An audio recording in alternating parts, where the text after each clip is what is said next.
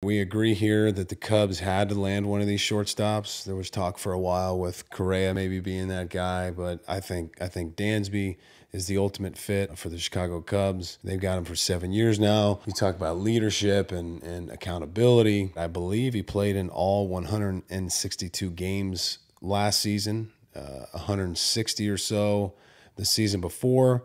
So this guy's rock solid.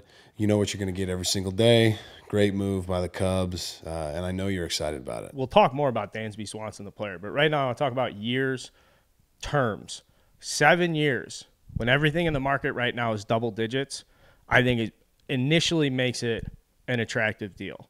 I think you have to consider that, like, it could be an overpay. You could say Dansby Swanson got a lot more than he would have, like, maybe not an overpay, but at the start of the year, it's such a big contract for Dansby Swanson.